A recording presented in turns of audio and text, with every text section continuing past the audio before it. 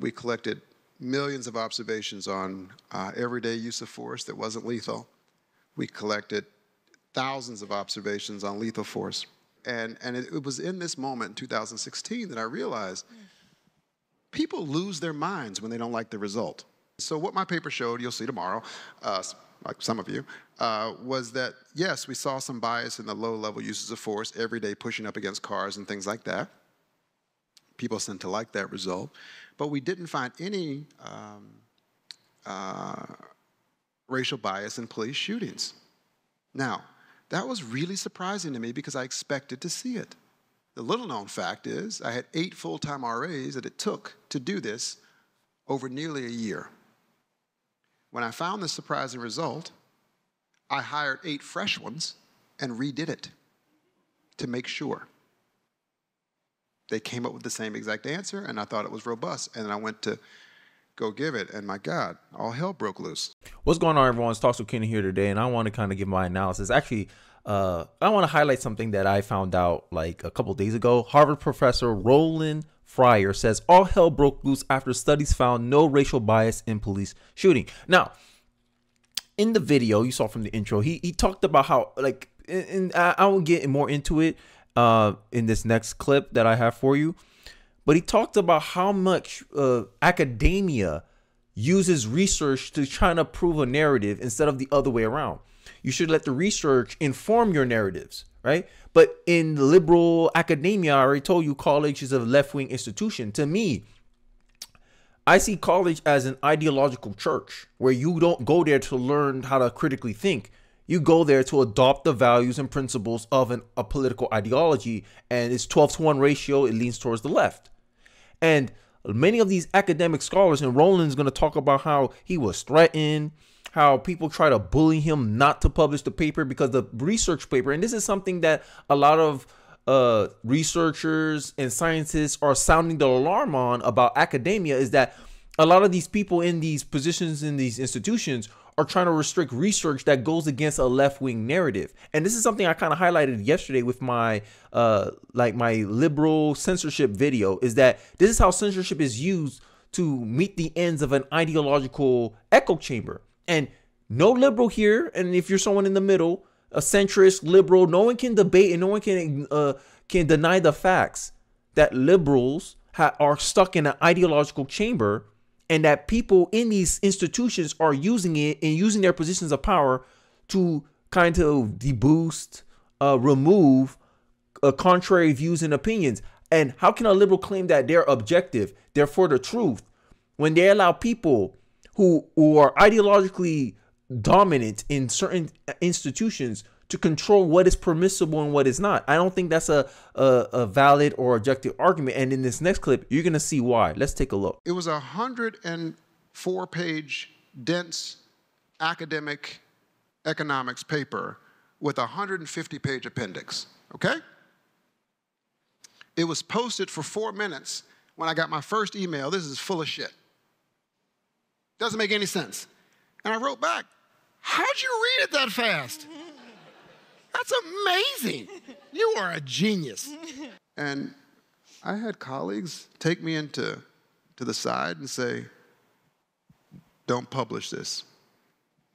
You'll ruin your career. I said, what are you talking about? I said, what's wrong with it? Do you believe the first part? Yes. Do you believe the second part? Well, the issue is they just don't fit together.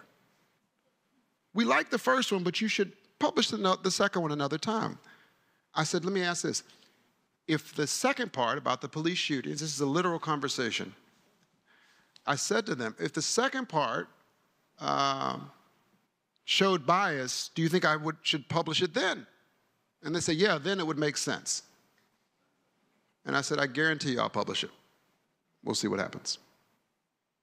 So it was, you know, I lived under police protection for about 30 or 40 days. I had a 7-day-old daughter at the time. I remember going and shopping for it because, you know, when you have a newborn, you think you have enough diapers, you don't. So I was going to the grocery store to get diapers with an armed guard. It was crazy. It was really, truly crazy. Wow. And then the left will have the gall to say the far right, the conservatives are radicalizing the youth. Look at this man. This man published something that went against a liberal perception, a liberal narrative. Police have racial bias. And even then I can kind of argue, because you know me on this channel, I believe your behavior drives your outcomes, not your race, not your gender, not your sexual orientation. That's fluff to me. What determines your outcomes is exactly your actions, decisions, and behaviors that you do in your life. And you get the results of that. My argument is why cops will rough up black suspects a little bit more, because I think black people, black criminals, are more likely to resist arrest than other races of criminals. Right? And this is the idea that I always try to put out here. And this is why I say the left doesn't like critical thinkers, because this man literally published something. People agree with the first part because it fit their narrative, the left-wing narrative that is dominant in college institutions, in academia. This is why college students, liberals like to, conservatives don't believe in facts. They don't believe in the science. When the institutions that's supposed to be providing us new knowledge, providing us new research, providing us new studies, they go out of their way to demonize or create a disincentive for people to publish research that go against their ideological narrative. But liberals complain, whoa, I don't understand why people cannot trust the news media. They wonder why people like me, a black conservative like me, is so skeptical of liberals. When I find out that liberals are a dominant ideological representation in a certain field, I become less trusting of them.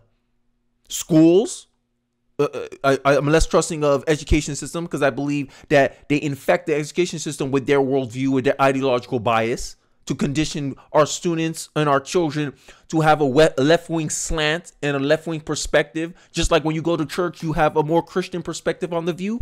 I believe schools are operating the same way for the left. This is why I made the video that progressive education creates mass stupidity, because they don't care about educating your kid. They don't care about your kid thinking critically about these issues. They don't care about your kid having the ability to question certain movements and narratives. This is why these climate groups are so hard to push censorship against opposing opinions, because they don't even have arguments to actually back up the claims that they make about the climate. How you say that climate change is a danger to society when all the predictions you climate changers have been making over the 70 years, 100 years have been proven wrong? How can you believe to have the same credibility on the next prediction when all your previous predictions were wrong? It makes sense. But they don't want to be challenged on the merits of the ideas. They just want to push a narrative. They want everyone in society to believe this narrative, and they want to move forward. The difference between me and people who follow my channel is they know Kenny's being honest here. Kenny's saying, hey, Kenny doesn't know if he's biased or not, so he's just open with it. Hey, I'm a conservative. I'm going to look at it from my point of view. I'm going to try to give you evidence, and I try to make as a best of a case for why I think the way that I do. And it's up to you to make the decision. If you change your mind because you saw this video, it's not because I changed your mind. I just pointed out things that you weren't aware of, and that changed your opinion, not me. See, I forgot. There's a saying. It's a Bruce Lee saying. I know. Weird way to go with this video, Kenny. You're talking about Bruce Lee, a martial artist, on a political channel. Yes, I am. Bruce Lee says the teacher's job is not to show him how he should fight or how he should be. The teacher is merely a guide, and that's how I see myself. I see myself merely as a guide. Hey, look, this is where I got my information from. And even you can play that role for me too. Someone changed my mind about public education system. I'm sitting here thinking, nah, it's the school's fault that our kids are this stupid. And someone in the comment section corrected me and said, hey, look, Kenny, look at the evidence. Asian students, no matter what school you put them in, they do successful. So can you really put all the blame on public school education? And I said, yeah, you're right. Asians show that parents' involvement with the child is more important than what institution you put them in. Changed my mind. Right. And I think that's what I'm doing here. I'm trying to have a more open discussion, a more open debate, because this is how I talk to people in my family. This is how I talk to my wife. This is how I talk to my kids. This is how I will teach my kids when they're old enough to have these kind of conversations, that we're training, exchanging information. And how I see the internet is this at a more digital and global scale. On this next part, the Harvard professor, Roland Fryer, is going to tell you what motivated him to release the paper even against the backdrop of all this pressure not to? Let's take a look. I tell my undergraduates every year in the final lecture of my undergraduate classes, each one of them, the key to Harvard is get a great education without letting this place change you. It's really important. It can be corrupting. Every day I have to look myself in the mirror and say, what are you here for? What did you leave behind? I did not grow up wanting to go to Harvard. I wanted to do something. And I, like many others in here, I want to acknowledge that, have suffered a lot of losses in my life. My grandmother's no longer here. My father is dead. I don't know where my mother is. They're all gone. Every single cousin is gone. My favorite cousin, the day he got released out of prison after 25 years, someone walked up behind him and shot him directly in the head. I have to make this journey worth it. I am here because I want to solve problems. I am here because I have seen so much talent in these neighborhoods, and I know they know bullshit when they see it. So I'm not going to lie to them. I wouldn't be able to show my face in these places if I told lies to them, like, oh, I heard this result from you. What has happened with the actual police departments is that because they actually believe the results and they're willing to reform on the lower level uses of force because someone told the truth about the others. The importance of being thought of someone, of being an actual truth teller is so, so very important. Maybe not in the moment. As I tell my students, remember when you came to Harvard, you had lofty dreams of changing the world. It wasn't downside risk protection.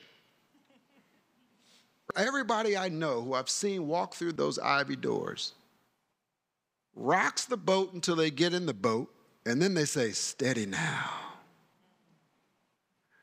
I rocked the boat until I got in the boat, and I said, let's see how fast we can go. And I've fallen out the boat, got run over by the boat. It is what it is. But you got to be for something. That was an amazing speech. Right? I wish more professors was like Roland Fryer. I don't have to agree with Roland Fryer on everything. We have different prescriptions. See, this is one thing about me. I don't get offended when people on the comic section disagree with me. I made a video about the red pill. Red pillers coming in, give me their thoughts, their perspectives. And, you know, we hash it out. But I'm not going to hold any like spite or, oh, look at these red pillars. I'm not going to be mad. I'm like, okay, they see it differently. How can I make this productive, lead towards some type of solution? Because this is what I believe politics should be about. It shouldn't be about, oh, I want my team to win. This is not sporting. This is not a sporting event here, right? The aims of both political parties should be focused on how can we make the lives of Americans better and in a global perspective, influence the world towards a better and prosperous future. That should be the primary concern of politics. But that's not what politics is today. Politics is about, I want my guy to win, no matter if he's the worst possible option for the country. No matter if this guy is going to wreck us into a recession. It doesn't matter. It doesn't matter if this guy can't even speak his first name and last name. Remember the last time he walked somewhere. Who knows? The American people should be like nationalism over party. That's how I see the priorities. But what we have right now in our current political climate is politics over nationalism. Sorry. And it's to the point where a lot of people treat their political affiliation like a religion. And you saw it firsthand. And it's mostly the left. The left is guilty of this. I'm not going to take no half-ass assumptions or framings or narratives that someone in the liberal camp is going to come in my comment section and try to spin. You can't spin this because your side dominates college. Your side dominates media. Your side dominates journalism. And you look at all the things that Americans distrust. All of them is from your side. Yet you still want to come in my comment section, liberals and people of the political left, and try to tell me that the right is doing it too? Huh? A conservative journalist is an endangered species in journalism. That means my perspective and many other conservative perspectives are rare. Why is that? Why we don't have as much of a platform to express contrary views to liberal world thought is because liberals, like he stated in his, and that was a good analogy by Roland Fryer. When the liberals get into the boat, they kick out all the conservatives off the boat, bring more of their people on the boat, and they say, steady now, don't rock the boat. Don't do anything that you're supposed to do with the boat. Roland Fryer comes in, destroys their whole narrative, and they kick him out, roll him over, as he stated in the clip. It's because they want to protect their narrative. They're like, oh, we got control of the institution now. Now the institution can push our worldview, our values. And they wonder why we're so radicalized as a country, why we're so divisive as a country. It's because the liberals started, the people on the political left started it. Right? Conservatives are reactionary by nature. We don't cause things. We usually react to things. Liberals cause things. You come here, you push these narratives, you push these perspectives like CRT, which is shown to give negative results to black students. Once black students are exposed to CRT, their self-esteem go down, their level of self-determinism go down. They start thinking that they can't do anything for themselves because of their skin color. They see no point in actually doing any productive behavior that would give them a better outcome in the future because of CRT and these concepts. But liberals say that's good. They should learn about this stuff. But the results of it is actually hurting the people you claim that you want to help. The road to hell was paved with good intentions, and liberals seem to not understand this. But I digress. Let me know your thoughts in the comment section about this video. Do you agree with me? Disagree with me? And do you agree with the sentiment that Roland Fryer is kind of brought up in this video about exposing political bias, and that how liberals seem to not understand that they have a political bias and they can't be honest about it? Liberals still want to sit here and pretend that they're objective. Let me know your thoughts in the comment section. I'm really interested in to hear some of your guys' perspectives, some of your guys' thoughts. Don't forget to like, comment, subscribe, and I'll catch you guys on the next one. Peace.